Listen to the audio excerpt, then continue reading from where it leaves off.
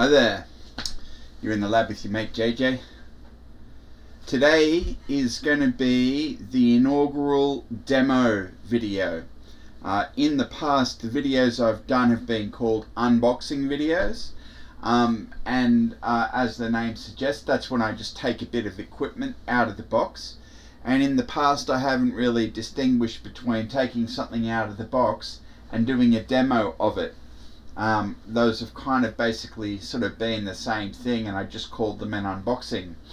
But recently I did the unboxing for my new Fluke 17B Plus multimeter, and the unboxing was fine, but the demo was pretty light on. I didn't really show you all of the features that are available on the multimeter. So I thought I might try and do a better job of that and do a dedicated demo of the Fluke 17B Plus multimeter. And I've created a new category of videos for the show called demos, and this will be the first one. I'll do more demos in the future, and I'll separate the unboxing and the demo, and sort of take a different approach to each of those tasks. So I'm going to throw you over to the bench, and we're just going to run through all of the features that are available on my Fluke multimeter, so that you can see what's available and how to use it. Here we are on the bench. So this is the Fluke 17B Plus digital multimeter that we'll be taking a look at today. These are the stock probes that came with the meter. You can see that they've got insulation on the probes. This is to reduce the surface area on the top, to reduce arcing when you're working with high power. We won't be working with high power, so we can take off these shields and just make the probes a little bit more accessible. What we'll be doing today is I should mention, this is the K-type probe. This is used as a thermometer. It plugs in here in place of the probes when you want to measure temperature, which is something that we'll be doing later on. Now, as you can see, most of the functionality of this meter is laid out for you on this dial here. It shows you what's available. Just to run you through the features, we've got alternating current voltage, direct current voltage, and then we've got millivolts for AC and DC, both of them. We can measure resistance, diodes, and continuity. We can do capacitance testing. We can test current, high current for AC and DC. We can measure current in the milliamps range for AC and DC, and we can measure current in the microamps range for AC and DC, and finally we can measure temperature with the thermometer and the K-type probe. We'll be going through each of those features in order. I found some documentation available from Fluke that showed you wiring diagrams for using each of these features. So we'll be going through that documentation today. Let me just flip you over to the first test. You can see here, this is the Fluke 17B Plus fuse test, and it shows you the pinout on the left for testing the high current and the pinout on the right for testing the low current. You see here on the left, you plug you basically short out the positive line and the amp line. Actually, before we talk about that, let's just talk about the meter leads on the front here. Now, most of the functionality that you'll use on the meter uses these two rightmost probes. This black one is called common, and you can think of it as the negative side, and this one's just I'm not sure what it's called. It's just called positive, I guess, but it's the one that you use for most of the functionality, including voltage, temperature, resistance, diode, continuity, and capacitance. So most of the functionality is available on this line. This is not fused because it doesn't need to be fused, because it doesn't actually it actually presents something like 10 mega ohms across here. It's very high resistance, so no appreciable current will flow, so it doesn't need to be fused. These on the other side are fused, and there's two of them. The high power one can measure up to 10 amps fused. If you exceed 10 amps here, the fuse will blow. For the milliamps and the microamps, the fuse is only rated to 400 milliamps. If you exceed 400 milliamps, the fuse will blow. Now, we don't want to blow our fuses because it's inconvenient. If you blow the fuse, you have to take the thing apart, pop the back off, find the fuse, get a suitable replacement, put it back in. We don't want to have to do that. I don't even know if I've got suitable fuses on hand. I might have to go and purchase some if I do that, so I want to avoid blowing the fuse just by being sensible about what we plug it into. You should be aware when you're using the current measuring facilities, it's essentially introducing a short circuit between the two probes. So when you're using these two probes, it's high impedance or high resistance, around about 10 mega ohms, very high resistance. Across these two terminals, essentially no resistance, just a short circuit basically. So yes, it's important that you understand you use these on the right for current, you use these for everything else. This is a short circuit, this is high impedance or high resistance, basically the same thing. Now let's flip you back over now. We're having discussed those ports. What we're looking at here is how to test the fuses. Now, the fuses should basically give you continuity, but they actually show you here that if we put it into resistance mode, sorry, I'll talk you through the diagram, then I'll bring you back over to the desktop. So on the left, you see that we're testing the current for the high power side, and then on the right we test the current for the low power side. On the high current side, we expect to see a resistance of between 0.0 ohms and 0.10 ohms. If the resistance is in that range, then the fuse is considered to be okay. Similarly, for the low power fuse, we expect to find a resistance in the range of 0.099 ohms, anywhere up to anywhere including 1 kilo ohms or 1.01 kilo ohms. So that's a higher resistance expected on the low power line. So let's throw you over to the bench and let's put our device into ohm range. You can see here it's we'll just press that until we get to auto ranging resistance. That's what we've got there, auto ranging resistance. Actually, that's what we already had. There we go. Now, we're not going to need the black terminal for this, so let's just put it out of the way so that it's clear what we're doing. And what we're going to do, first of all, is short out the circuit between the positive line and the high powered current line. So we'll put this in there, and you can see we're reading 0.1 ohms, which is, well, right on spec. So it says it should be between 0 and 0.1, and it is. So that's very good. Now let's continue and do the second part of the test, which is testing the low power fuse. So we put the probe in there, and we're getting 8 kilo ohms, which is above spec. It shouldn't be so high. Still 8 kilo ohms. Wow, okay. Well, it says we should expect it only up to 1 kilo ohm. So let's give it another try. 6 kilo ohms. 8 kilo ohms again. So it wants to give us that 8 kilo ohms, doesn't it? Now, I had some problems earlier when I was preparing for this video where I found that there was a bit of resistance introduced by the cable. Maybe I'm not getting a really good contact there. I don't know. It really wants to give me 8.2, doesn't it?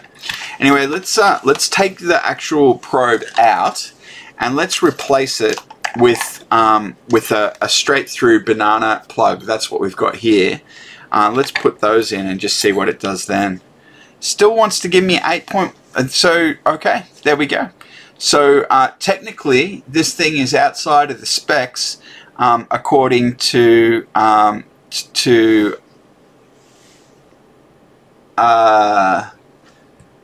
Fluke. Fluke said this should be no more than 1.01 kilo ohms.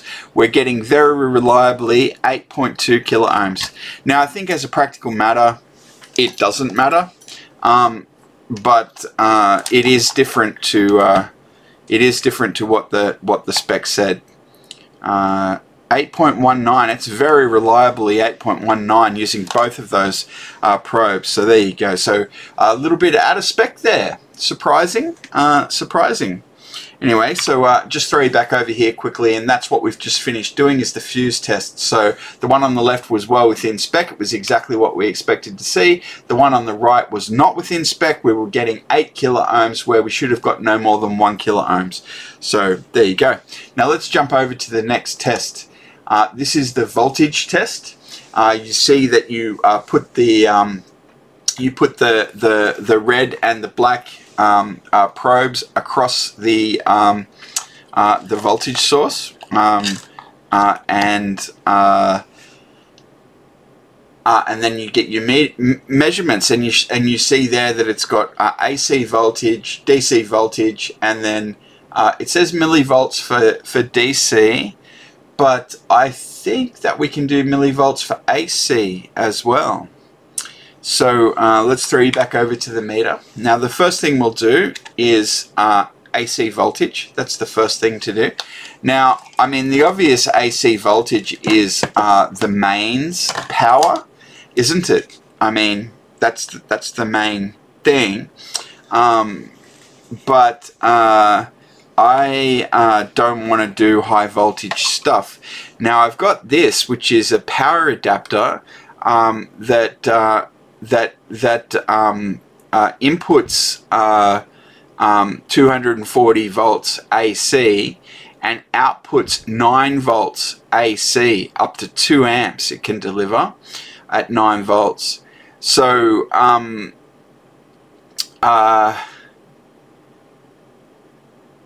9 volts AC I'm a bit happier with, so I'm going to use this for a 9 volt AC source. I'm going to plug it into the power adapter, which is up the back here. This is our power in.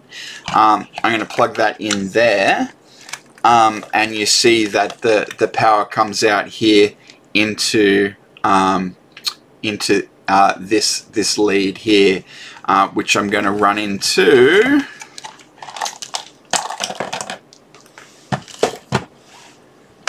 this power input box here. So you see this is the power coming out of the power line.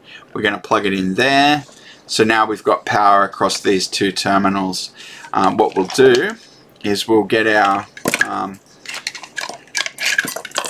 positive and negative probes, which are here, and we'll switch them out on our multimeter, which is here. So we're going to take out the black and the red. We're not going to use the probes, we're going to use the banana cables so that we can be hands-free. We won't need to use our hands. So we'll put the banana plugs into the multimeter, and then we'll put the probes across the input power lines. Now there's no load on here, there's just the power coming out of the power line. We should be seeing 9 volts AC. At the moment, can you read that? Yep, we're reading 0.013 volts. So it's got a tiny little voltage coming through. Now what I'm going to do is I'm going to throw the power on over here. So I'm going to do that now. There we go. The mains power is on. This is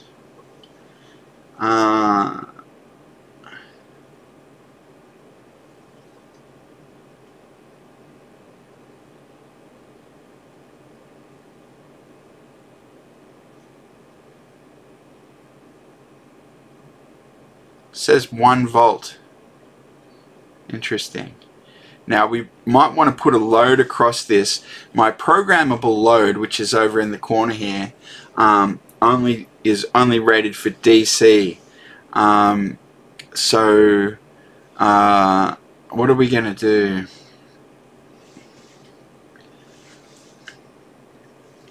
It's interesting that it says it's delivering 1 volt AC. I suppose I wasn't sure really what to expect. Let's just put it over to, first of all I'm going to turn that off. And I'll just put it over to voltage DC. And let's plug in our 9 volt battery. Shall we do that? So we'll take the AC out, and we'll put this DC voltage in. Okay, so that's delivering 9 volts DC, which is really what I was expecting to see. So I can't quite account for the fact that this AC source is not giving me 9 volts as well. Clearly the battery on DC, it gives me 9 volts. If we put that onto AC and we put in the transformer here, and we turn it on at the source, and we're seeing 1.3 volts. Now this says that it will deliver 9 volts, and it's not. And the other thing that's really quite surprising is, oh, there we go. Okay, so it says it's delivering 0.045 amps, so that's 45 milliamps. This thing that you can't see is a meter. And I'm sorry I can't show it to you because the camera flashes when I show it to you, but it gives me a reading and tells me how much power. So this is actually drawing 0.5 watt, even though it's not really doing anything at the moment. That's according to that anyway. I don't understand why we're only seeing 1 volt AC, but what I'm going to try doing is introducing a load and seeing if that affects the power that this delivers, because it doesn't seem to be delivering much power at the moment. So I will just turn that off at the wall again. This is where we can attach our load. Now, I think I'm just going to need a little bit of Ohm's law here, and before we do that,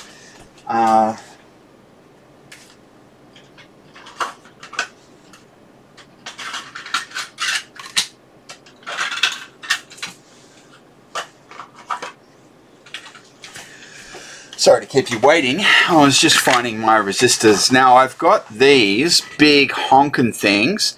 These are 100 watt 6 ohm resistors, okay? I've got 2 of them, so we could put them in parallel and get up to 12 ohms. Sorry, in series to get 12 ohms. And in addition to those 100 watt jobbies, I've got these which are 5 watt 4.7 kilo ohm resistors. Now we don't want to, this thing can deliver 2 amps at 9 volts, but we don't want to take a really high, we don't want a really high current load. We just want something nice and safe. So let's do our little Ohm's law together. So let me get my notebook, and the date today is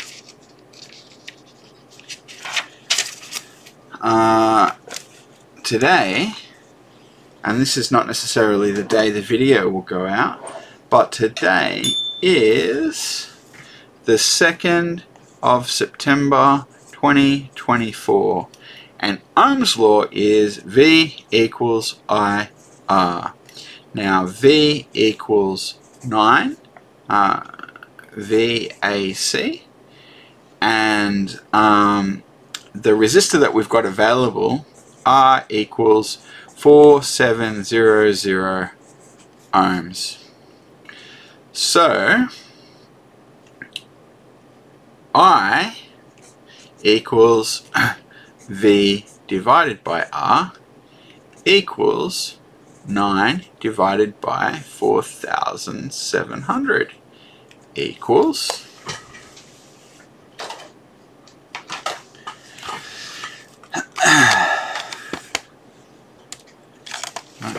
get the dust off that guy. Alright. 9 divided by 4700 equals 0.00191 amps, which is 1.91 milliamps. Now, that probably isn't too much of a current draw. So I think we can safely use our 5 watt rated 4.7 kilo ohm resistors, as long as we don't accidentally short out those terminals while we're using it. So we'll be careful about that. These can absorb up to 5 watts. We're only going to be giving it I suppose we should check out the watts is of course different to voltage. So P equals IV, right? So I is going to be that and V is going to be that. So it equals 0.00191 times 9 equals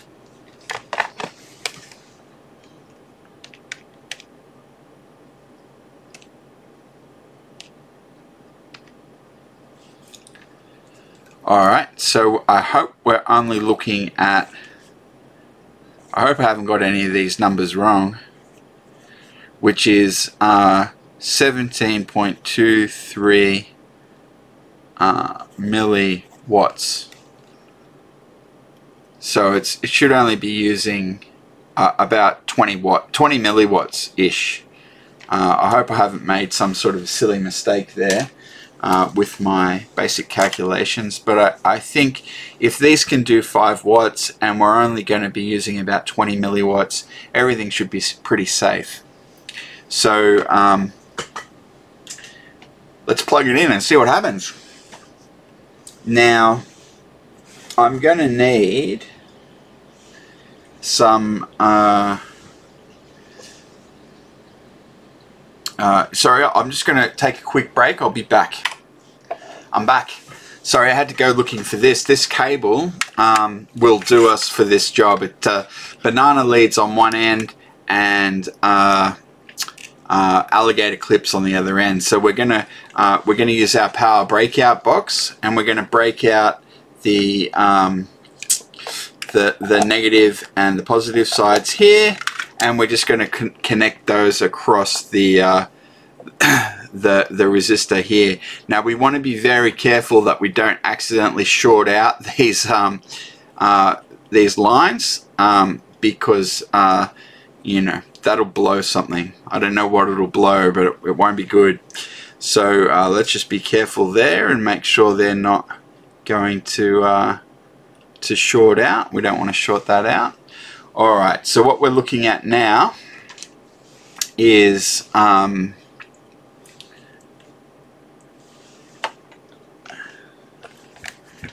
the AC. We've got our AC connectors here into the multimeter, and then we're running our load out and through this 4.7 kilo ohm resistor. So I'm just going to throw the power on. And interesting. So we've got a load attached, and it still says that it's delivering 1.5 volts AC. So that is certainly not what I was expecting to see. I can't account for this reading. I don't understand what's gone wrong. This is very surprising. I don't usually work with AC technology or power, so I have to say I've never done an AC reading with a multimeter before. This is not what I was expecting to see. Let me just turn the power off, and when we turn it off we see the voltage drop from 1.5 volts back to around 0.1 volts, which is what we were seeing earlier. So this is quite surprising. You can see that this device does say that it delivers 9 volts AC. But we measured it and it was only delivering 1.5 volts AC, and that was regardless of the fact if we had a load across it or not. Now I'm reluctant to put a much lower load across it because I don't want to draw too much current and upset anything, so it's not quite. What I might do is just try this transformer without this as part of the circuit there. So we'll put that in there, and let's just power him back up. And again, it's about 1.5 volts AC. So I don't understand this at all. I was expecting to see 9 volts AC. I'm only seeing 1.4 volts AC. We've tried it with a load, we've tried it without a load. I thought it would work either way. Let's take that load out. It doesn't affect the reading. So, I mean, I think we can say this thing is only delivering 1.4 volts. Strange. I don't understand. Anyway, I'm going to turn that off again. We might come back to AC later on when we do our current measurements. We'll see. Let's move on to voltage DC, which is something that I'm more qualified to work with. And of course, we already saw that because we jumped ahead a little bit, didn't we? One thing I might do though, just before we leave here, I'll take out these probes here, and let's just measure that resistance and see that it actually is 4.7K. What are we looking at? Yep, 4.7K, right on spec there. Okay, great. So let's jump back over. Now we're done with this. Let's take that out there.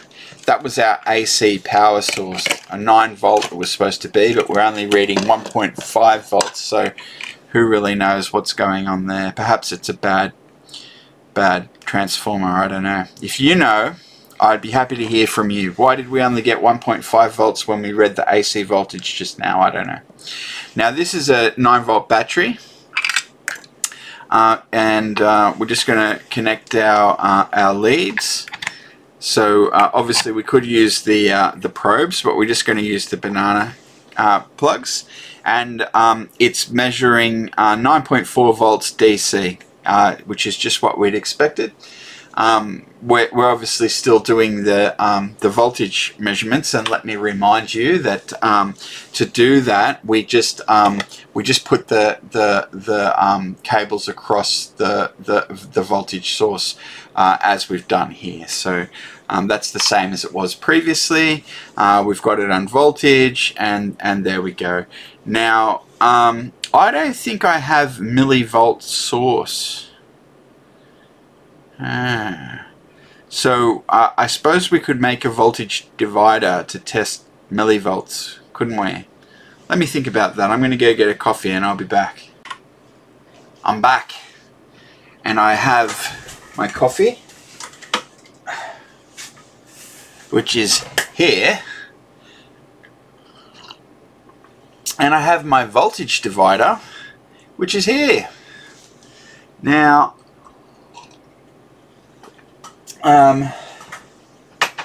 I should probably show you how this voltage divider is set up. So let me just make some space for the notebook. So we'll just keep on from where we were earlier. Now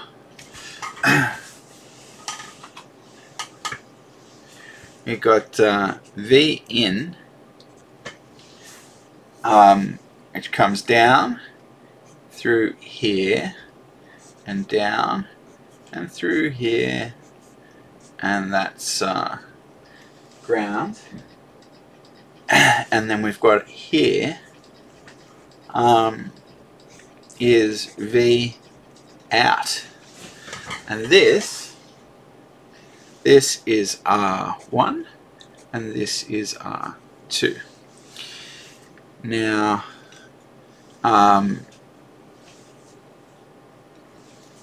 V out equals R2 divided by R1 plus R2 equals times V in. Now for us, R1 is a variable 10K. So let's just say less than 10K. So it can go from 10K all the way down to 0 basically. That's what our R1 is. And our R2 is 1K. I just picked a 1K ohm resistor. So yes, that's what our network looks like. It's voltage in over here, voltage out over here, ground connected over here, R2 1K, R1 10K potentiometer it is actually. So let's show you this circuit. So let's keep our multimeter in a focus over here. We've got it on voltage DC. We already did voltage DC. What we want to do is voltage millivolts. So we might as well just flip it straight onto that setting now. That's not going to hurt. Now we've got our 9-volt battery over here running into the power switch, which is off. This is the power switch. This is the battery. Now the power network comes in to the top of this thing here and here. These leads run off to power the breadboard.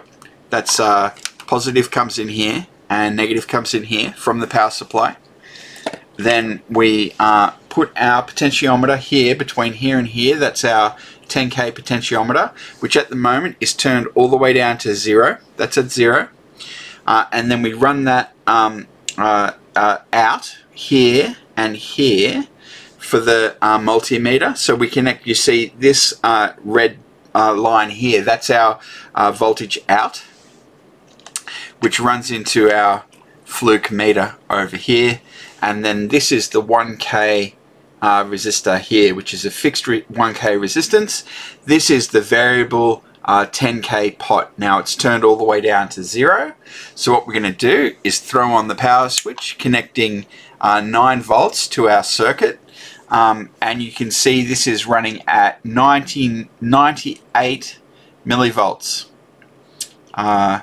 98 millivolts. Now as we increase the resistance using our potentiometer, we should expect to see this voltage go up, and eventually it'll go all the way up to 8 volts or so, which is well beyond the millivolt range. So we're measuring, using the DC millivolts, we're measuring 98 millivolts at the moment. I'm going to start turning the potentiometer up, increasing its resistance. There we go. So the increased resistance changes the parameters of the voltage divider, and more voltage becomes available at the V out terminal. So that's gone up to 120, and now I'm just going to start turning it a bit faster, and it's increasing the millivolts just past 200, past 300. 400, and bang! As soon as it goes over 400 millivolts, it signals OL, which is short for overload. It's an overload, and you see that the overload light here has indicated that the voltage reading is too high. Now you can't, as I understand it, you can't hurt the meter by going overload. It'll just detect the overload condition and report it to you, so you won't damage the meter. We're not taking any risks by increasing the voltage here. If you increase the current when you're doing a current reading, you can blow the fuse. So when you're doing current, you've got to be careful that you don't deliver too much power. But when you're just measuring voltage, if you go over out of spec, it'll just let you know. So now I don't have enough. These are the actual proper voltage levels for AC and DC. They can do up to like 600 volts. I don't have a voltage source that high, so we can't test the overload on these two readings. But we certainly can on the millivolts, and this is what overload looks like. We turn the resistance right up, and bang, it goes over 400 millivolts, and then it's out of range. Let's see how close to 400 we can get it. There we go. It will actually go just a tiny little bit above its tolerance. I believe this is a 4,000 count bit of equipment. Just give me 1 second. I'll stop and I'll come back. I'm back. Sorry, I just wanted to confirm that this bit of equipment is what they call a 4,000 count bit of equipment, and indeed it is. 4,000 count means that the precision of the reading is 4 significant digits, so 1, 2, 3, 4, basically for this millivolt reading that we're doing here, it's got 0.1 millivolts worth of precision, and it can do up to 400 millivolts in absolute value, which gives you between 1 and 4,000 counts of the minimum thing there. So yes, this is a 4,000 count bit of equipment, and so we would expect that the voltage reading here could only go up to 400 millivolts, and you see it can do just a tiny little bit over spec there, but if we go much further it'll just go into overload. There we go, 438. We can push it as far as about 438, and then it just goes into overload. So that concludes our voltage demos. We did voltage AC, although we couldn't get a proper 9 volt reading. We only got a 1.5 volt reading, which was surprising. I don't understand why. The 9 volt battery gave us a reading on the voltage range. We were happy to see, and we've made our voltage divider network here and tested it between what was it on the low end? About 100 millivolts on the low end, through to overload of 400 millivolts. So we turn it up and we overload. Now if you're curious, we can turn it back to voltage and we can find out what that actually is. So it's actually 780 millivolts. And if you're curious, the resistor network that we've put together, which is called a voltage divider, can get us up to 8.1 volts. So that's when we turn this up to the maximum resistance, we get the highest voltage output we can here, and this part of the network is just 1 kilo ohms. So yes, that concludes voltage. The next thing that we'll be looking at is resistance. So let me throw you back over to our thing. So we're finished with voltage and we're going to go on. Yes, now we're doing current. Now current demands different wiring. So you can see here there's 2 options. You can do on the far left there is high current, and then on in a bit on the right is low current, and you see you put this in series with the load and the voltage source and a switch to turn it on and off,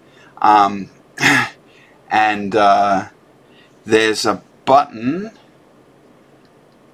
for AC. Interesting. So I'm not quite sure what that means.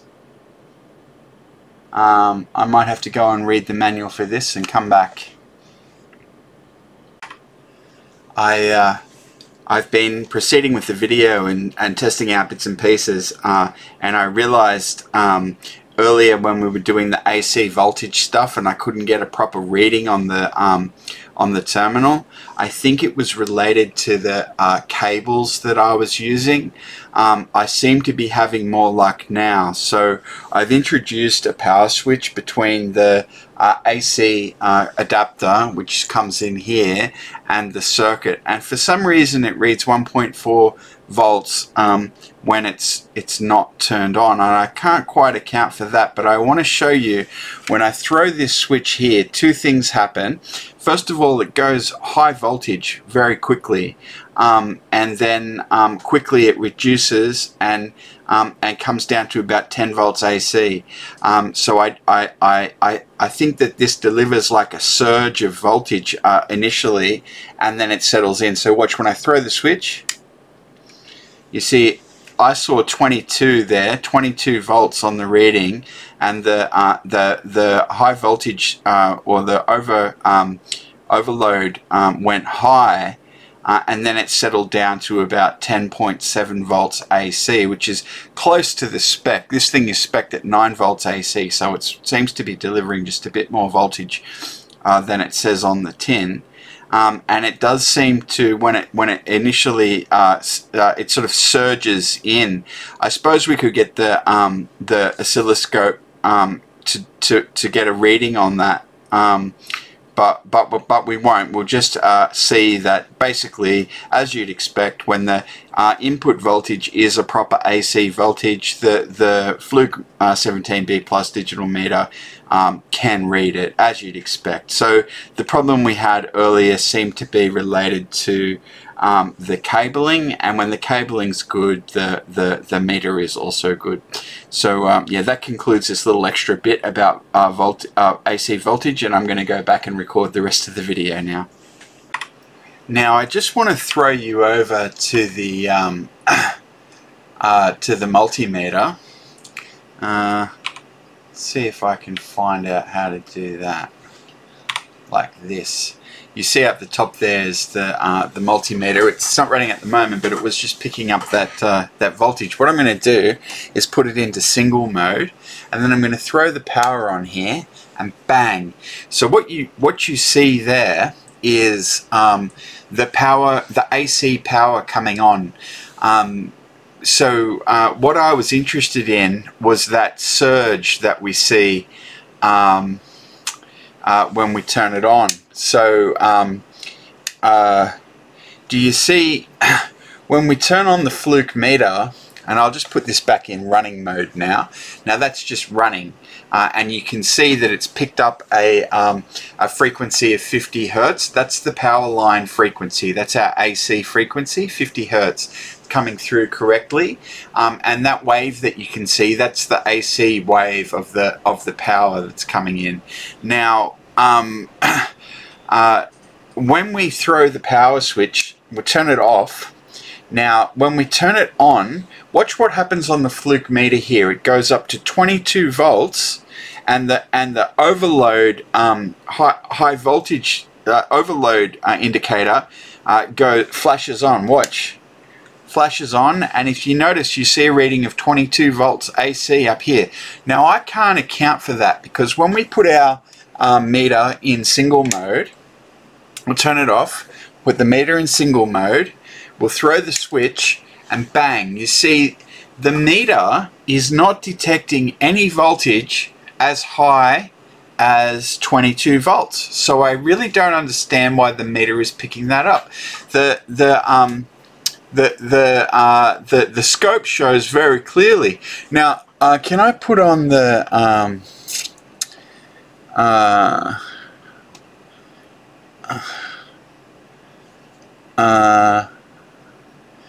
I think what I want to figure out is how to show the scale. So it might be display, show scale on. There we go. Wonderful. Now let's just do it one more time. We'll turn this guy off. We'll put him into single mode. We'll throw the switch, and bang. So you see the voltage goes as high as 15 volts. Now this is rated at 10 volts. That's a RMS reading, I believe. I don't know if this is true RMS or not. I suspect not, but either way, given that our input signal should be sinusoidal, I believe that that shouldn't matter very much. But as you can see, the reading doesn't go higher than 15 volts. So I can't account for the 22 volts that we see when we throw the power on. Now I'm just going to put this back into run mode, so it's just picking up the constant volts. We turn the power off, goes back down to 0, flat lines there, and now we'll just do it one more time. You'll see this go up to 22 volts, 22, it settles down at 10.7. The thing flashes on, but the scope shows that it's just a standard AC signal. So anyway, I thought I'd show you that. Just a little bit more of the AC sort of confounding behavior. So anyway, that does it for AC. I'm going to continue on with the rest of the things now. Look, I'm back again, and I'm doing even more about this AC voltage.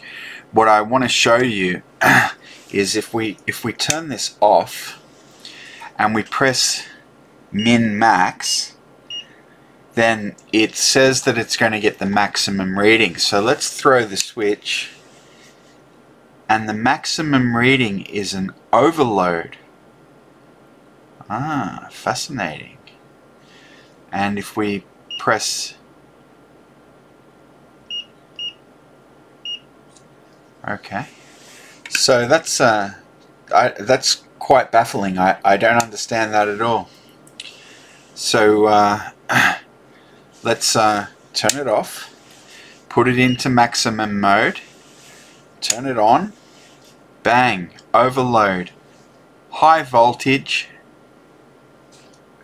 This is on AC. How on earth could we overload AC? It can go up to 6,600 volts. So it can't possibly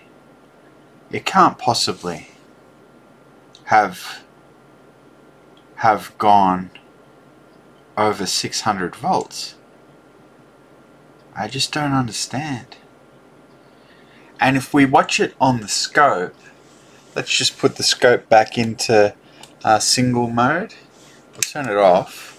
We'll leave it on, well, we'll put it back on to maximum. I will clear it, and we'll put it on maximum.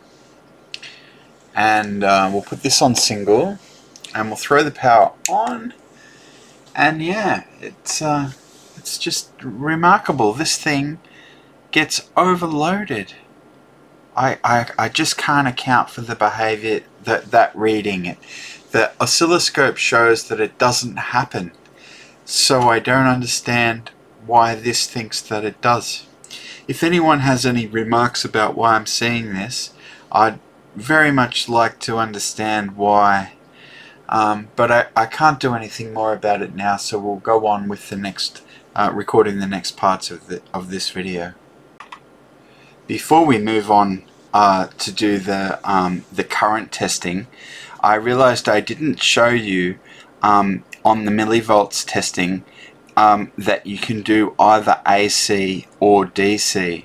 So what I've done here is I've put it in millivolts range, and I've pressed the yellow button to measure AC millivolts, and we've actually got this running into the 9-volt AC transformer, which we've been using to do our other AC voltage tests, and it's switched off. Now when I switch it on, it goes overload, which is quite understandable. It's exceeded the 400 millivolts because it's providing 9 or 10 volts AC. But when we turn it off, then we can detect a pretty constant 40 to 50 millivolts on the line. So technically it's off, but we can detect 46 millivolts actually on the thing.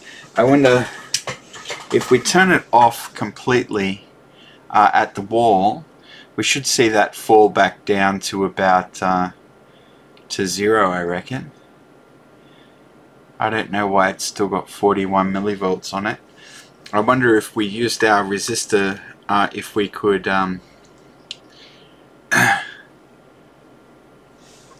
short out any capacitance or anything that's in there.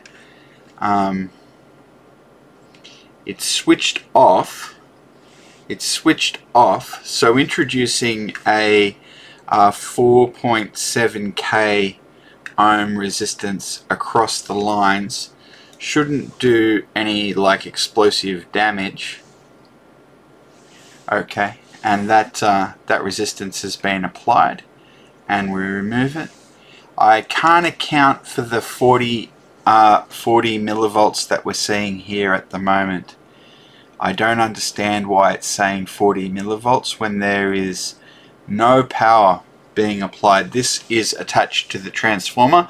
The transformer is off at the wall, so maybe some voltage is being inducted into the transformer coils or something. I really don't know how 40 millivolts is present presently. I just don't get it. I don't get it. I don't understand why we're looking at that. I could take the that has affected it. Okay, well that's weird because this is just plugged into the scope. Let's take that out. Okay.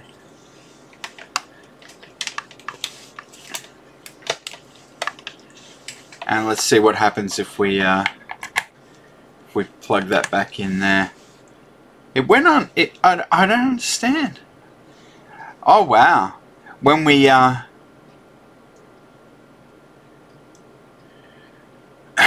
disconnect the 10 mega ohm resistance that we have across the meter, this is crazy. This is hundreds of millivolts. How can there possibly be hundreds of millivolts? If we introduce a resistance across there, then it drops down to 0.4 millivolts. I can't account for this. I don't understand how we could possibly have several hundred millivolts. What happens if we just completely unplug that? That's weird. How can there be 60 millivolts coming from these cables? And when I shake them, it changes. I don't understand. I don't understand. Anyway, let's keep on keeping on. I'm going to go and do the DC measurements now. Current measurements. Alright, so we're going to continue now, and we're going to be doing our current measurements. Now, just to remind you, this is the current schematic from Fluke. As you can see, you can change to AC mode. The schematic is a bit confusing. The button that you press is not the button over here. This is the backlight button. Turns the backlight on or off. The button that you use to convert to AC, as shown on the top left there, is actually the button on the top right. This yellow button here. That's the one that will select the appropriate AC or DC for the current measurements. Now, again, if we look at the schematic, it's the two probes on the left that we'll be using, and we can measure amps, milliamps, and microamps. So let's start with the amps measurement. So let's get prepared to do that. We're going to intercept our current source, which is going to be our 9-volt battery. What have we done with that? Should be floating around here somewhere. Why can't I see it? Here it is. Now we're going to send the battery in that way through the switch here into here. Now we're going to need some sort of a load.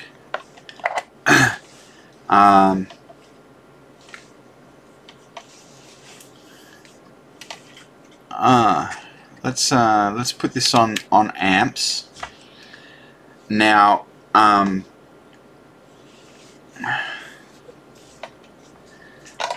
we're just going to put the black one over here. We're going to start with measuring amps, and then we'll get it low, and then we've got to make sure we don't exceed 400 milliamps when we're doing the other test, because we'll blow the fuse, and we don't want to blow our fuse. But it's unlikely to blow. Well, it's not possible to blow the fuse with the 9-volt battery. It won't be able to deliver that much power. So let's use this to intercept the power, and then we'll use a spare jumper to complete the circuit here. Now we need to attach a load here. How are we going to do that? We need something that turns that into jumpers. Let me go looking. I'll be back in a sec. Yes. Okay. I realize now I have a programmable load that comes here, and we can attach that here as a load. It can only do DC loads. It's not set up, I believe. I don't know that it supports AC loads. I think it just does DC loads. Now it's switched on, and I want to show you.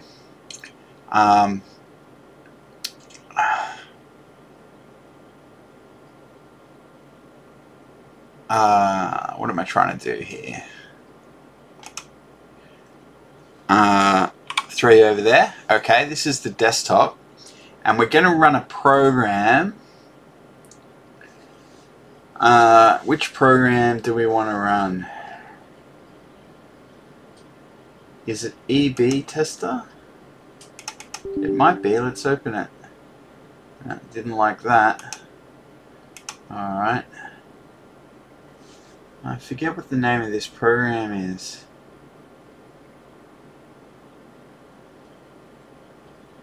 I was expecting to see it.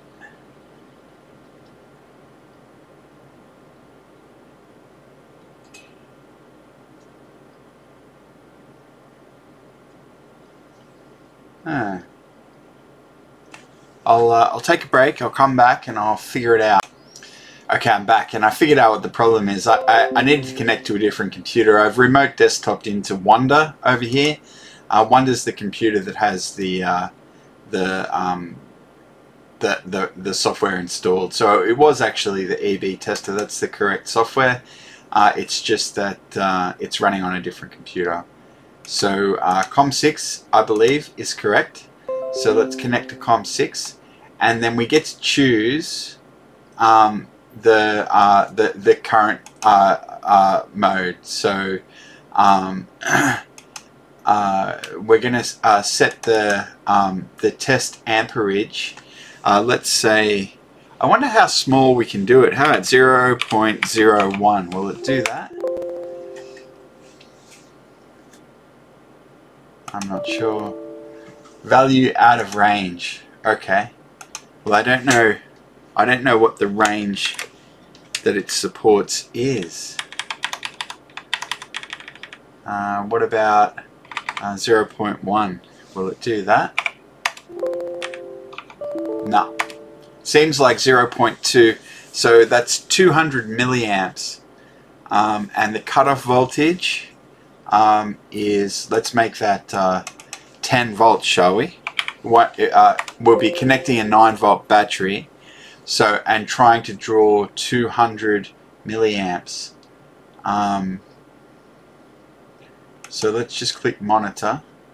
Now it should be 0. There it is, 0. The red reading down here at 0, and the scale's going up to 0.5 volts. So I wonder if we can zoom in or out on that. I don't know. or maybe that scale will automatically. Anyway, let's. I'll just. I'll throw you over to the. To the bench just quickly. We'll go back to the software in a second, but I wanted to show you this is the load, and this is the power. So we're going to connect that there, and as you can see, nothing's happened. So we're gonna throw this switch here, but before we do, we'll put you back over onto the computer so that you can see the software and the load on the software. So we're going to throw the switch now, and I'm expecting to see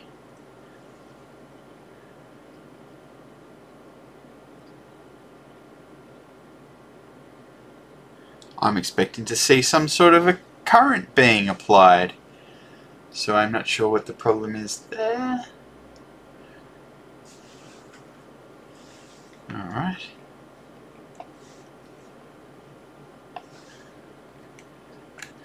Let's check our wiring and such. Oh, there we go. It's picking up. No, it doesn't seem to be picking up much. Let me throw that switch again. No. Oh, perhaps I just need to press start. Let's try that. Start. What about if I press on?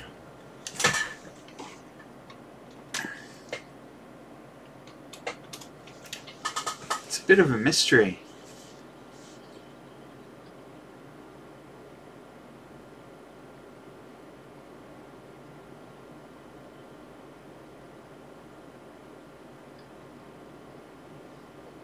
I'm going to take a break, see if I can figure this out. I'm back. Let me just throw you back over to the bench here. Now, look, I've just shorted out the 10 amp fused circuit while I'm in resistance mode, and we are measuring 0 to 0.1 ohms, which is what we measured earlier. I was just concerned maybe that I'd blown the fuse here, because I'm seeing things I don't quite understand. Let me show you. If we put it here onto DC current mode, and let me just show you what do I want to show? I'll put you back over to the software. Alright, here we are on the software, and you can see we're reading 0 volts across the bottom down there. Now what I'm going to do is plug the 9-volt battery directly into the load. So I've done that now, and bang, you see I've shot up to about 9.5 volts, which is what we'd expect. So there is no problem with the electronic programmable load. That's working correctly. You see when we attach the 9 volts directly, you get that blue line. Now let me just show you. This is the direct connection here. This is the 9 volts DC battery straight into the load. Now if we take that out, we disconnect the load. Now if we put this here and then we input, I just want to show you that we've got black completing the circuit there, and we've got red completing the circuit here, and we're going to put the 9 volts DC into this side of our breakout board. Now the red's connected to red and black is connected to black, so that's all going straight through, and I can show you again on the software that we're still reading up around 9.5 volts on the top end there. So that's all working as you'd expect. Now the thing that's worrying or strange is we've got our meter in current mode. It's in DC current mode. Now let's take our breakout power, and we'll take the positive lead out here and put it in there, and we'll take the negative lead out here and put it in here, and we should be seeing some current, and we should be seeing a completed circuit. But if we go back over to our software, you'll see that it's reading 0, 0, 0, 0, 0 down the bottom here. There is no current flowing. So when we measured the resistance of the current circuit, the fuse was correctly installed. So I can't account for this. I don't understand why we wouldn't be seeing a current through here. I don't think it's a dodgy connection. If we take these, take them out of here and join them together there, bang! It's I'll show you that the software here has gone back up blue. You can see it up the top right hand corner of that screen. Now if I take the thing apart, then it'll fall down. You see it's fallen down to the bottom. Put it together and bang, it goes back up to the top. So how can this be? How can this be? I don't understand. I'm going to take a break, come back. Well, dear me, you can't take me anywhere. I finally figured out what's wrong with this thing. User error, I'm afraid to say. Let me just show you again the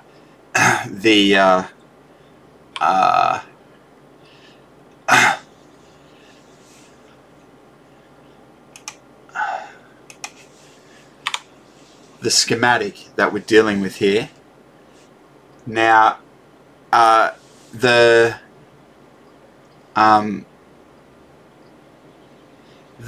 diagram says to use this socket and these two sockets, but I don't think that's correct. Let's take this apart, and let me throw you back over to the bench. Now, if we put common in there and power in there, then it works. Now, can you see the mistake that I made was that I had this terminal in here, and that is of course why it wasn't working. But you can see if I throw you back over to the schematic that it's not correctly labeled. So this particular picture that I'm looking at obviously isn't for the Fluke 17B plus. We can tell that now, and it makes sense. First of all, that AC button that you're looking at there on the left, that doesn't exist on my meter. There is a button there, but it's the button for the backlight. You see, I can turn the backlight on and off. The actual button for AC or DC is this yellow one over here. So that's misleading on this diagram.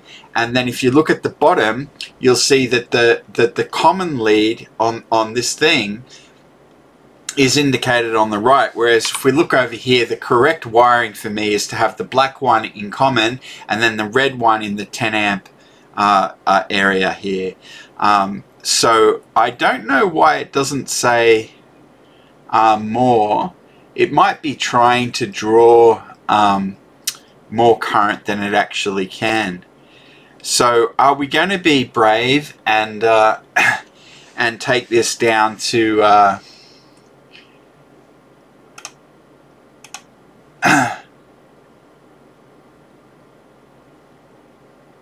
I'm not sure how much current is being used.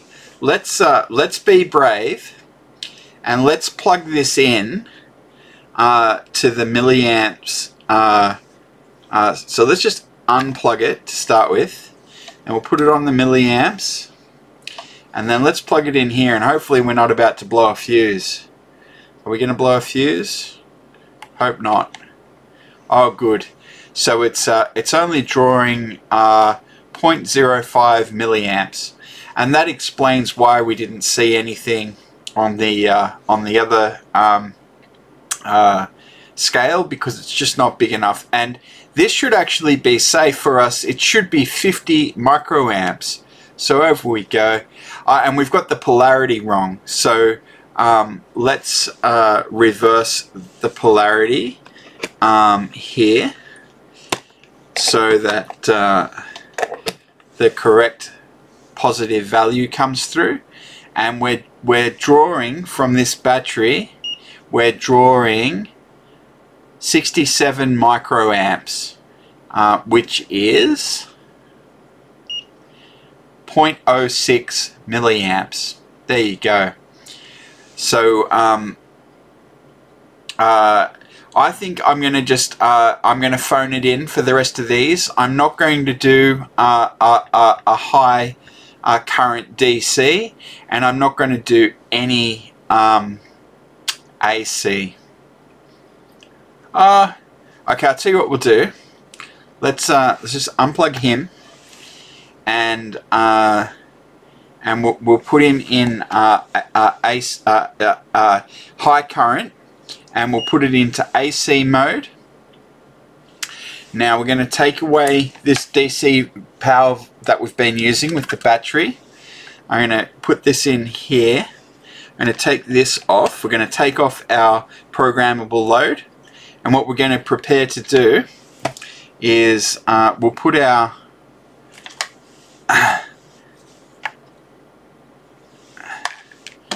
switch in, and we'll get ready to throw the AC power on, and we'll take this end out, and we want to basically connect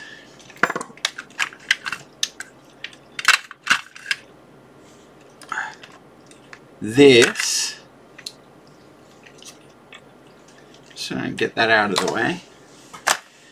This is our 4.7 kilo ohm resistor. So what we'll do is we'll just send our AC 9 volts into this. So let's plug that in there. Alright, now I did a back of the envelope earlier about the power draw for that, and it's about 191 milliamps according to my back of the envelope. So it's not shorted there. That's all plugged in. So I'm going to throw the power on. Let's put the backlight on for that guy. Alright, so let's throw this power switch. Okay, it's drawing so little current that we're not getting a reading. I'm reluctant to use my good meter and blow the fuse. What am I expecting? I'm expecting 191 milliamps. So I can't imagine that'll blow a fuse. So let's give it a go. We'll take it out of here. We'll put it onto there. We'll put it into AC mode. We'll put it in there. We'll throw the switch. It's hard to say. Shall we go down? I suppose we should. I'm not sure even which one is on. Let's put it down to microamps. Put it back into AC mode. Throw the switch. Doesn't seem to make any difference, does it? I'm not real confident about this wiring, I have to say. Anyway, I've lost my interest in this DC measurement, AC measurement. So we did a good bona fide DC current measurement. You can do AC current measurements. I'm just a little bit paranoid about doing something I don't understand and blowing my fuses. So, and also I don't want to do something that draws a lot of current, because it's a short circuit will draw a lot of current, and that's not something that I want to risk sort of doing at the moment. So I'm gonna sign off on that one, and I'm gonna move us over to the to the next demo. So the next thing coming up, continuity. Let's go do continuity together. So before we discuss that, let's just clear this away. We'll turn him off. Now we won't need most of this apparatus for what we're doing now, so let's just clear that out of the way. Right that there. Alright.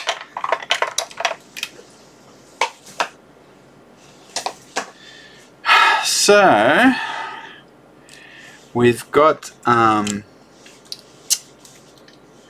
our test leads. We're going to need those again, so let's put them back in here. And continuity, of course, is the simplest thing. So we'll put him into this mode now. Just again to show you, we're going to be connecting the positive and the negative terminals directly.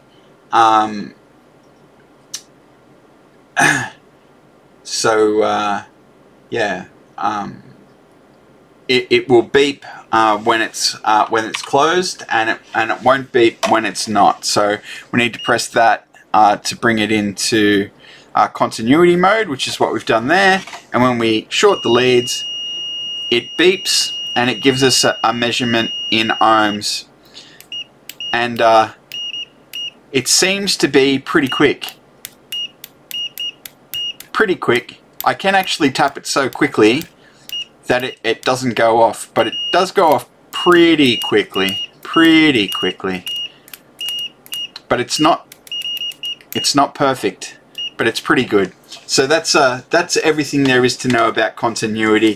It'll give you it'll say overload, or it can also be interpreted as open line. It's the same thing when it's a resistance measurement. If it's an open line or it's an overload, it's the same thing. If you give it a good hard press, the resistance comes into less than 1 ohm. There you go. So let's keep on keeping on. What's our next? Thread over there. Oh, alright, so that was continuity, and next is the diode test. Okay, so there's three there, obviously, or 4 in fact. Okay, so let's get a diode to test with. Give me 1 second.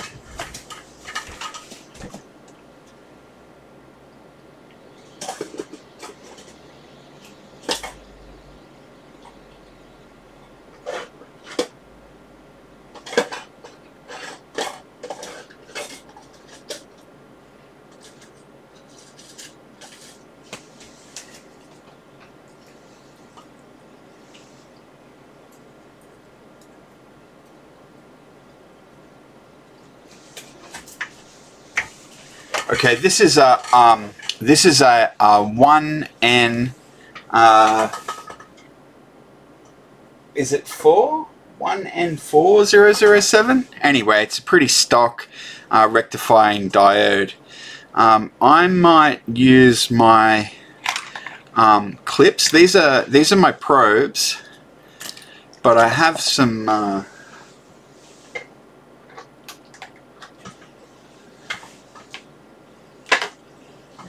alligator clips, which are just a little bit easier to work with.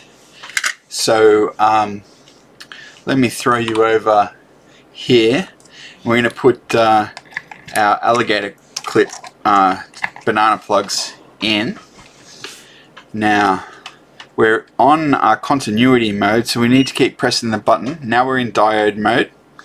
Alright, and we've connected them together, and we're getting a reading of 0.555.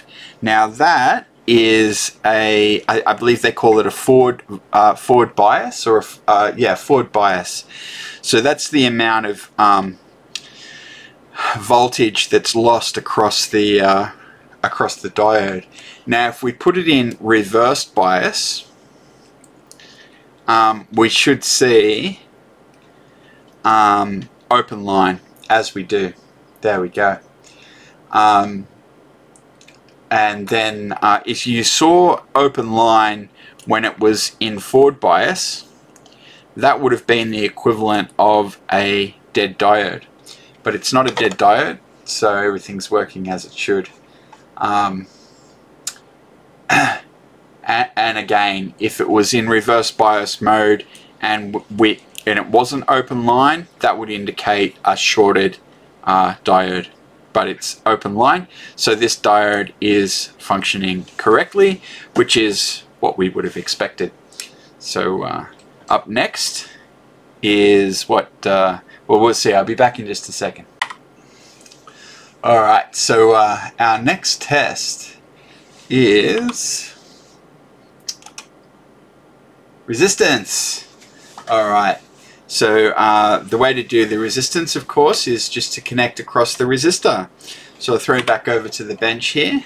Now we've got a bunch of resistors, so let's just try these ones, huh?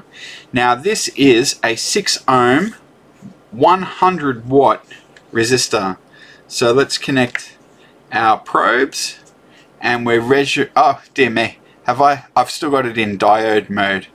So let's put it in ohms mode, and it's reading 7 ohms. So there we go, just a little bit out of spec there. It could be the meter, it could be the diode, who knows. Try and get the, could be a contributing factor, could be the alligator leads as well, that could be affecting the measurement. But it's pretty close, so that's about what we were expecting. And let's try getting a reading on this 4.7 kilo ohm resistor. And we're looking at 4.7. It's come in, it's got it exactly right. Isn't it funny how it takes a little while to calibrate and get a reading? But yeah, that's it. So that's resistance mode, doing a resistor. Very good. If we just short circuit the alligator clips, there we go. So we've got about 1.8 ohms or 1.7 ohms. It's coming down. Look at that. It's coming down, down, down. Maybe the cable's warming up or something.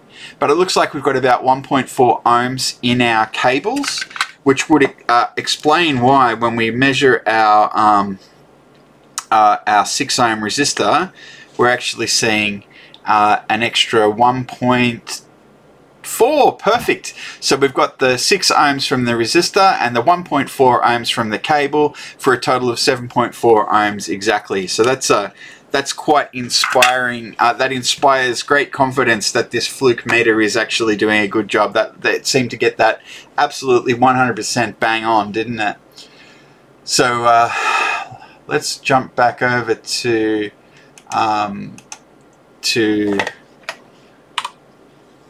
the desktop, and we'll go to the next slide. Capacitance. All right. So let's throw it over to the bench. Now we're just going to need some capacitors.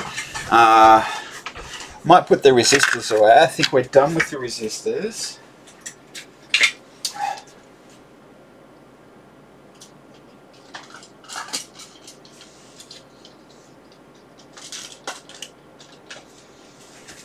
Now I'm not sure what the minimum capacitance that the thing can do is. Give me a second, I'll go and look that up.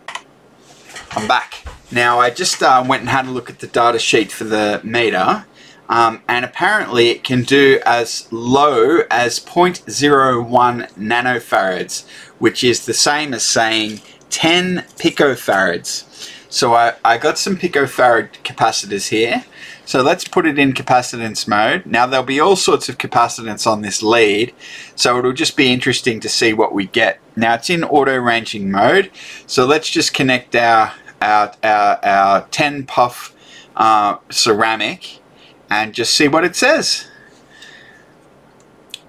It says 10 nanofarads, which is exactly correct. Now it says 11 nanofarads, which is just off a little bit, but I'll take that. Will you take that? I'll take that. That's pretty good reading.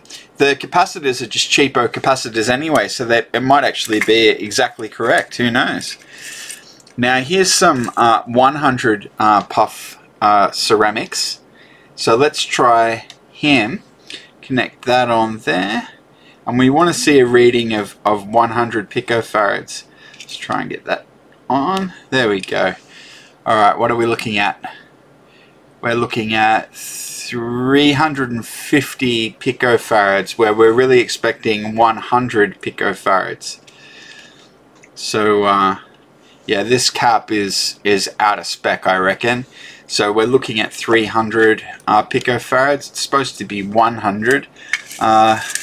Let's pick one of the ones out of the bag. Look here. That looks like a higher quality kind of a cap, wouldn't you say? Let's snip this bag open and see if we can get a capacitor that actually is 100 picofarads. Who knows if this is a high quality cap or not. It certainly seems a bit bigger than the other ones in this box. So let's see. Take the leads here, one side and the other side, and we're looking at 220, 250, 300. So all of these 100 picofarads are coming through as 300s. Well, all two of them that we've done. There we go. Let's do one more just for the sake of it.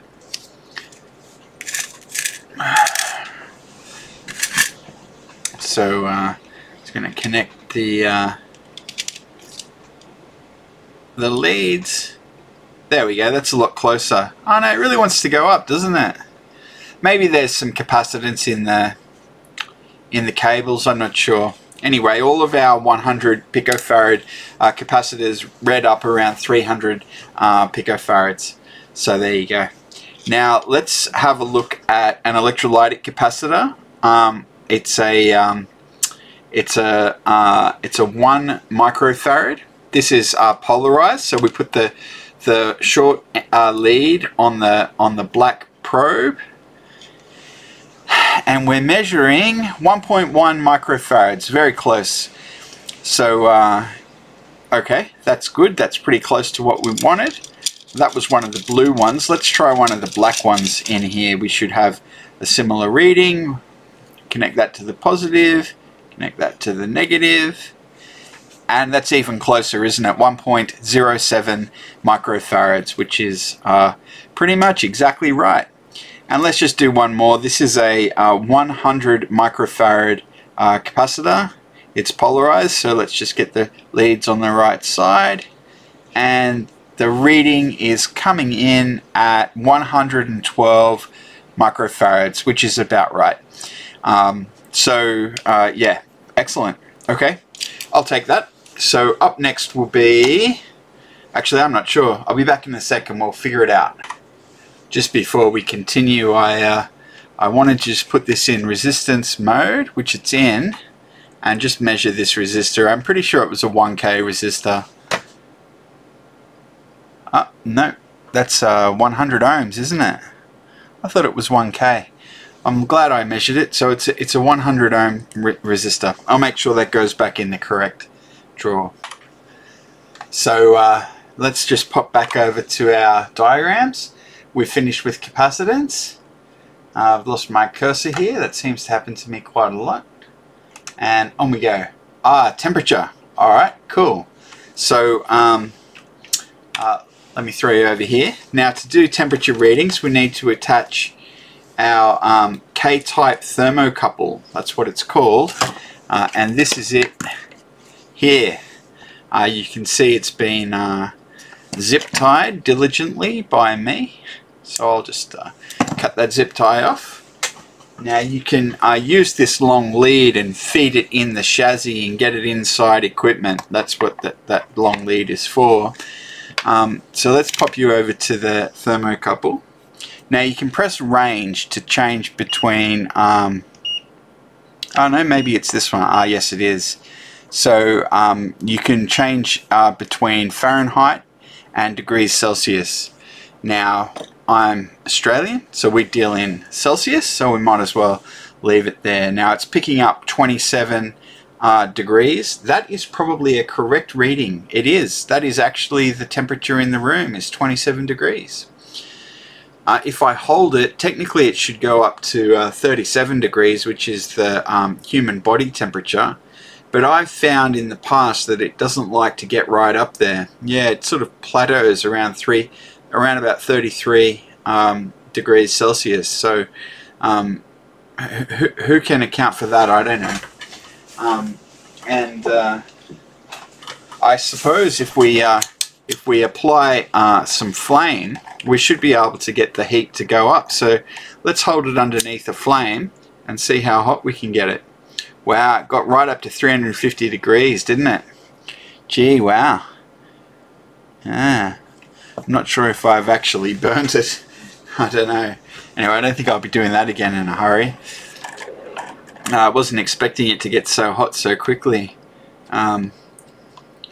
It's cooling down, but it's still 50 degrees. Wow. I think I got some black soot on there as well, so I'm not real sure about that. Anyway, that's it for temperature. So let's throw you back over to the thingammy, and let's continue here. Man, I seem to have all sorts of trouble losing my cursor. There we go. Frequency. Very interesting. You know, what are we going to do about frequency? It's a good question. Let's throw you back over to the bench and let's just finish up with this thermocouple. We'll just you know, put him sort of back how we found him. I might just zip tie those back together again.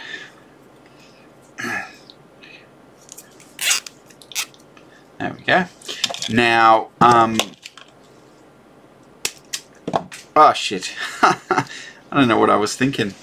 I just cut that in exactly the wrong spot, and it came open again. Wow. All right. I don't know how I managed to get that wrong. Let's try again. So we're just zip tying up our thermocouple. I'm going to snip him off there, and that works. Okay, good.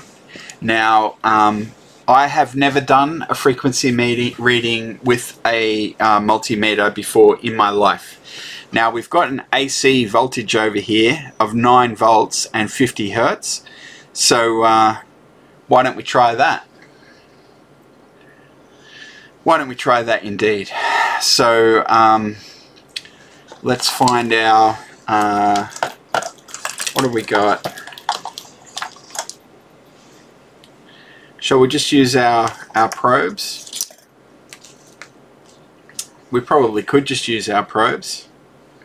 What do you reckon? Let's put that in there and that in there, and we're going to put the do we put it on voltage mode? How do we yes, okay, you do. You put it into voltage, so we've got it on voltage AC, and then we press hertz, and it says over voltage. How could it possibly be over voltage? There's nothing connected. Strange.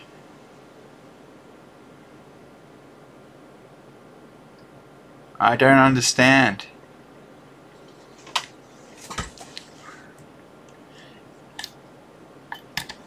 I don't understand. Anyway.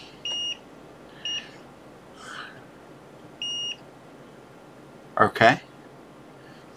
Well, I'm just gonna give it a go. So I'm gonna put the positive lead in here, and the negative lead. Oh, look at that! It's already picked it up. I didn't even need to connect the negative terminal. And connecting the negative terminal does affect the reading just a little bit. Let me just show you that. If I touch that on there, changes a bit, but yeah, it's basically 50 hertz. Okay, and I wonder the duty cycle, 50%. That's bang on. That's exactly what you'd expect. It's measuring 3 volts AC with no ground terminal connected. Yeah, okay. So, fascinating. Picks up 3 volts without being completed, and it goes up to 10 volts, which is what we'd expect. So put it back on, and it's bang on 50 Hertz. Fascinating. Very, very interesting. Alright. So I guess we might as well give it a go on the signal generator as well. Why wouldn't we do that? So what we're going to need is a BNC cable, which we've got. So we've got this BNC cable here to banana plugs. So let's plug that in to our meter. Now let me see if I can show you.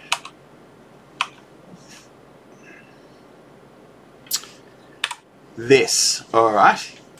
So is that, oh, that needs to be inverted, I think. Let me see if I can fix that up.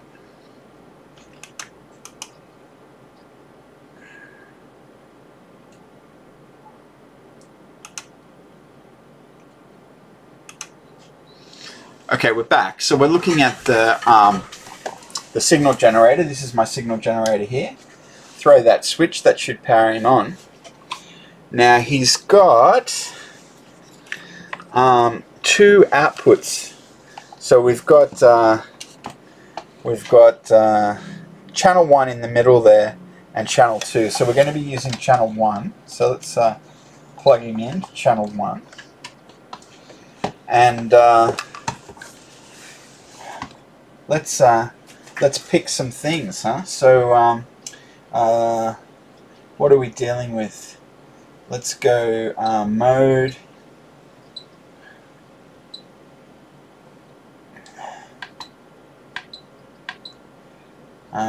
Channel 1 on. Alright. I'm not sure what the details are there. Frequency. No, not frequency. That's at 50 Hertz. Alright, so it should be outputting 50 Hertz. Let's change that. Let's change that to 60 Hertz. Yep. Alright, so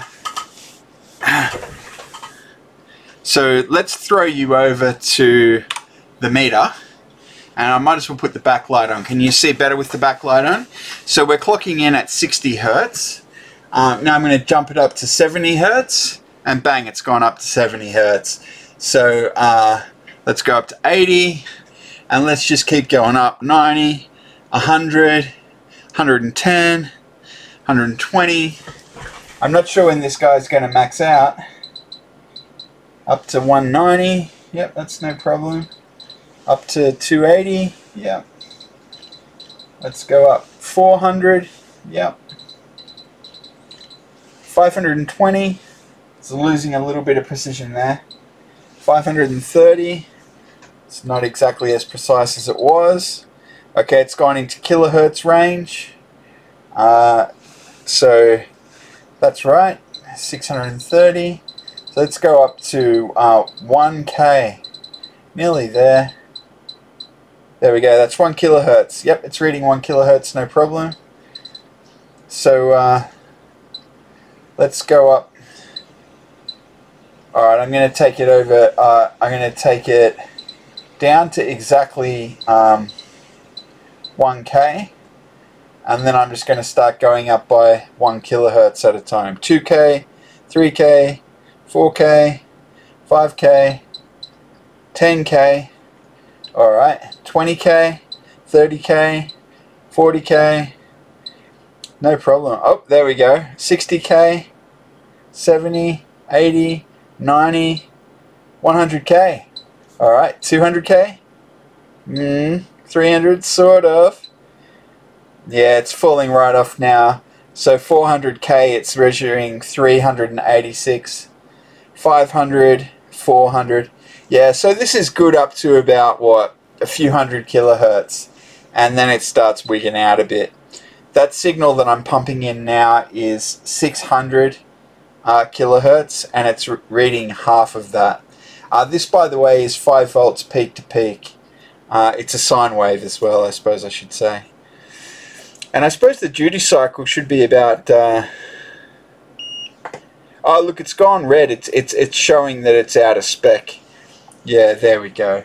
So let's put it back down to something it can deal with, like 100 kilohertz. And why is it still red? I don't know why it's still red. I wasn't expecting that. And put it in hertz.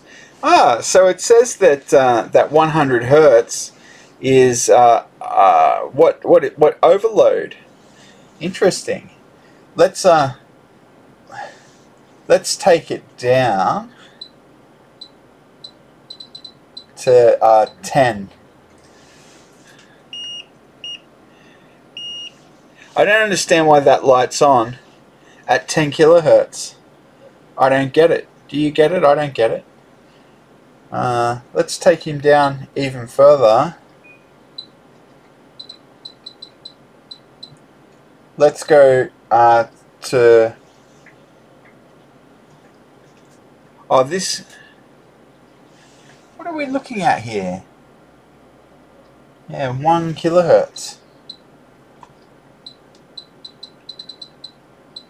What about 100 hertz?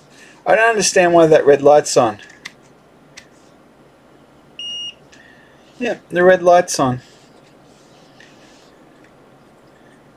I don't get it.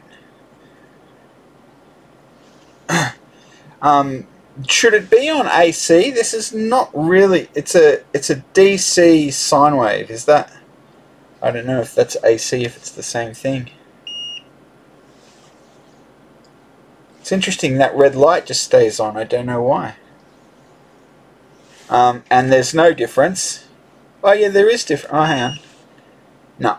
When it's in AC mode and DC mode, it measures the same frequency. So I don't really know how AC or DC bears on frequency. Don't get it. I don't know. Perhaps it doesn't even matter. But the red light's on. I can't understand it. I don't know why it is. How low do we have to go to get rid of the red light? This is on 10 hertz. 10 hertz is nothing. It's not even the line is at that level. So I don't know. Anyway, I think that'll do us for frequency. And of course, duty cycle for a sine wave, about 50% is about what you'd expect. So, but that's not the right one. See if I can get you on the right one. That's him there. All right. So we just did frequency, and then we also did duty cycle. Of course, we're looking at a duty cycle of 50%. We haven't sent in any irregular waves. It's all been 50-50 sine wave stuff. But I believe it. We know how duty cycle works, so that's 50%. That's fine. That's fine for our purposes. Now, okay, you can do relative readings. So how are we going to do that?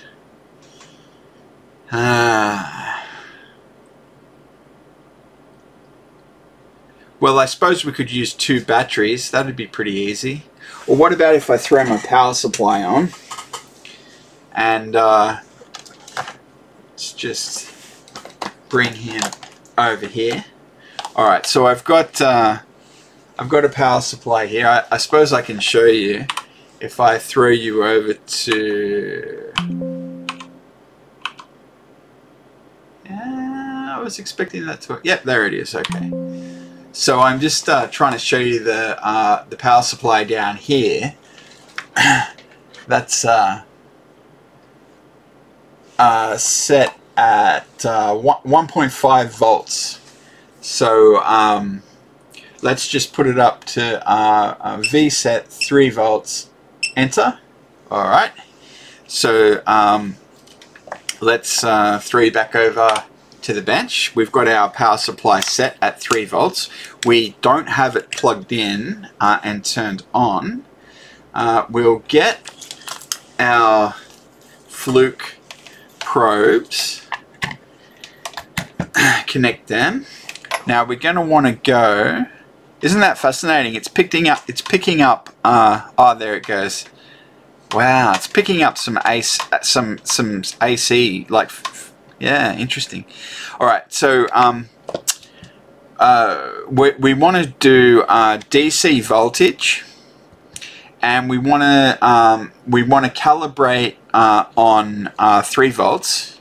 So let's hook up 3 volts. So that's ready to go, and if we throw the power on, up to 3 volts we go, and then we just press rel, okay, and that'll 0, and then let's take our 9-volt battery here, and let's get another reading. So let's send our probe in there and touch the thing in there. Wasn't expecting it to go overload. I was expecting it to go 6 volts. Interesting. I don't know why that's not working. It goes to -3 volts. We're on voltage DC. We've got the cables in the right way. You should be able to read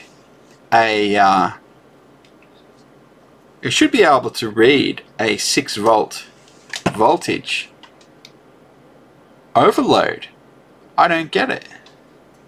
Alright, well, let's clear that. So if we press rel again, back to 0, and let's just read the voltage on the battery.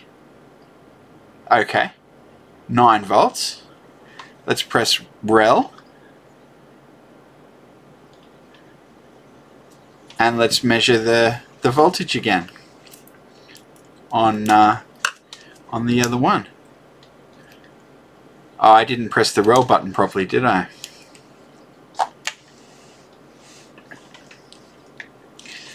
So you really need 3 hands when you're doing these jobs.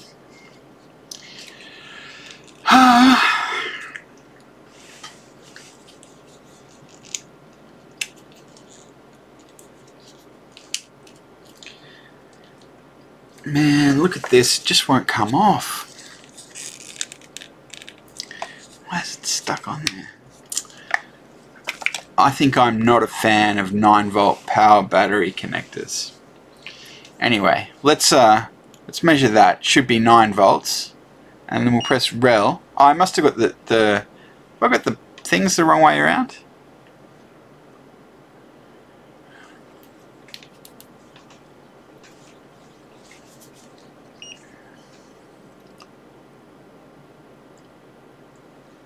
Alright, let's try again. Positive and negative.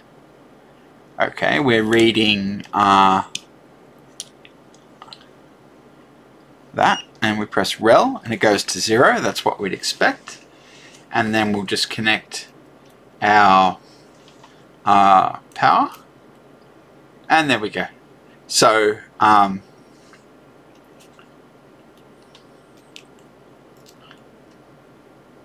yep, so we can either add 3 or subtract 3.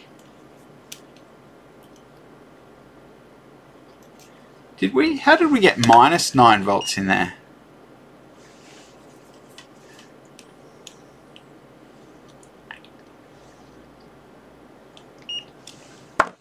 Oh, okay. Yeah, okay.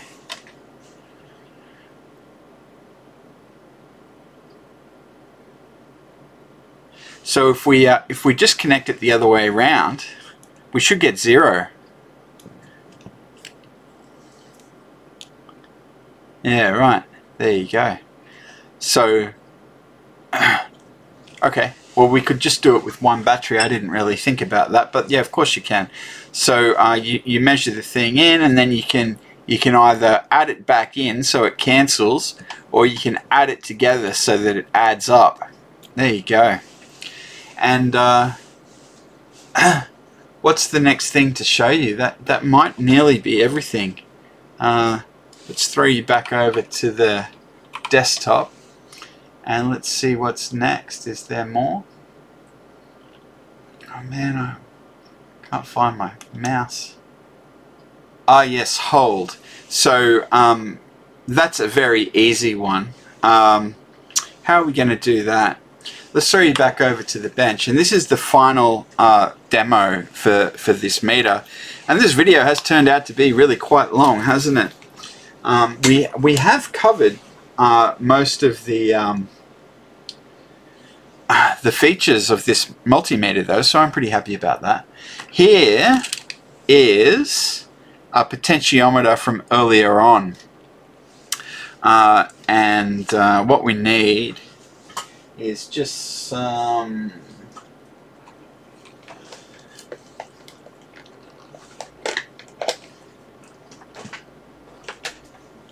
these are banana cables there and there, and we're just going to use them to connect to our potentiometer. We're going to put him into ohms mode, so he's in ohms mode there, very good, and we're going to connect that and that.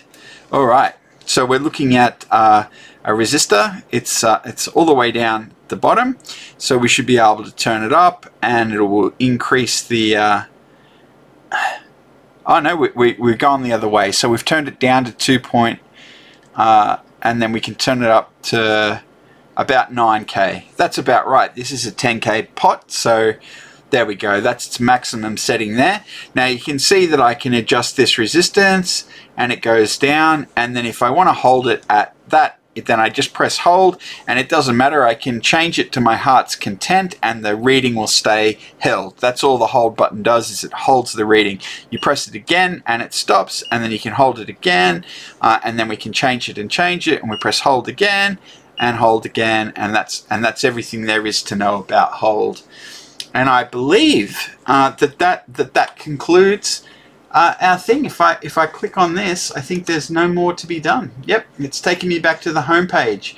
And on the home page, by the way, we can review everything that we did. So we did the fuse test. We tested both fuses, the high current and the low current fuse. We tested the voltage in AC and DC, and we also did some millivolt testing on DC, I believe.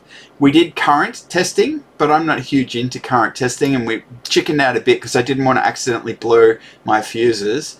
Continuity, no problem. It beeps when it's continuous. It doesn't beep otherwise. We did our diode testing, forward bias. It gave us a reading. Ours was 0.55 volts. Reverse bias shows overload or open line, depending on how you want to interpret that. It also tells you what to expect if your diode isn't working. It could appear as a short, or it could appear as open, depending on how you've got it biased. Then resistance, that was no problem. We did our resistance meeting. Capacitance was very good. It did 10 puff, no problem, all the way up to 100 microfarads we gave it. So that was good.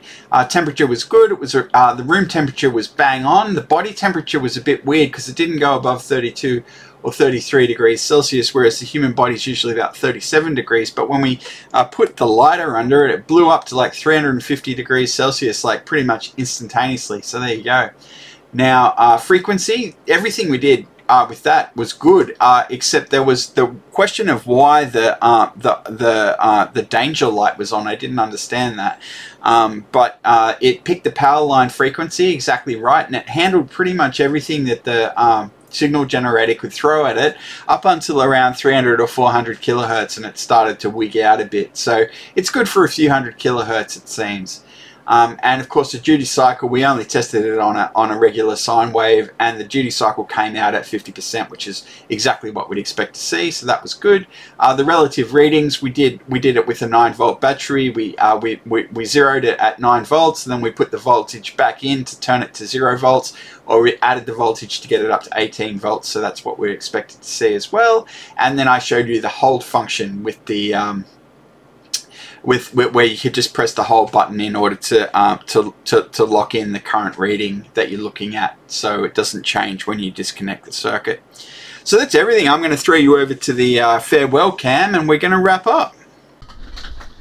Well, congratulations on making it to the end of the video. So that concludes our demo of the Fluke 17B Plus digital multimeter. I was pretty happy with the bit of kit. there was a few things that I didn't completely understand. I wasn't really super happy with the current situation. I didn't do a really good job demoing that. Of course, I was led astray by the diagram, and that got a bit confusing there for a bit, but we did figure it out in the end. I used the frequency and duty cycle measurements on a scope, on a meter for the first time.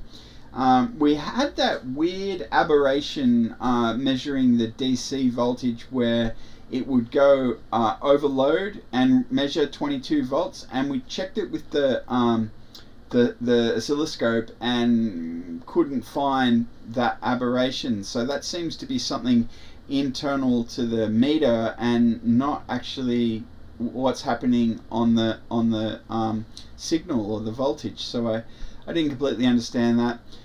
But it was a really good time together that we had today. I was very pleased to do this because it gave me the opportunity to make sure I completely understand all of the features and functions of the scope. I did duck into the manual and the data sheet a couple of times during the course of this video just to check things out, so I did learn a little bit as a result of that.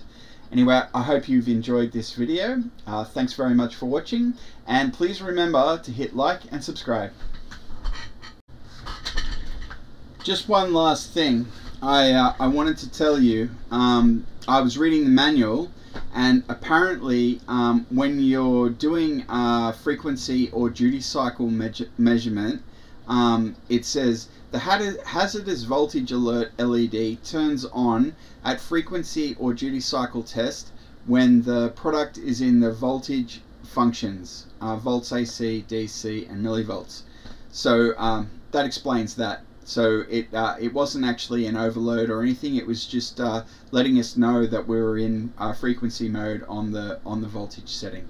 Anyway, that was just a little addendum to our video. So thanks for watching. Enjoy the rest of your day.